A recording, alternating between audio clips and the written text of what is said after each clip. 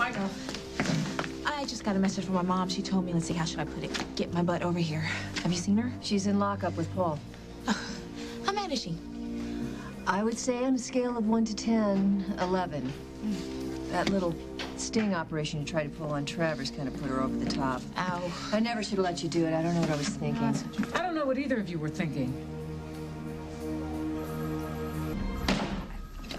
I'm gonna plead temporary insanity on this. What can I say, Jessica? I mean, Bonnie came to me with this great piece of evidence. It seemed to be a good idea at the time. So you gave her your blessing? No, not exactly, but I didn't exactly say no. Well, Mom, don't be mad at Margot, okay? I would have done this even if she said no. I am not mad at Margot. I am mad at myself, and I'm sorry for talking like you're not standing right here with us. You know what? You two need a moment alone. Why don't you take this into the interrogation room?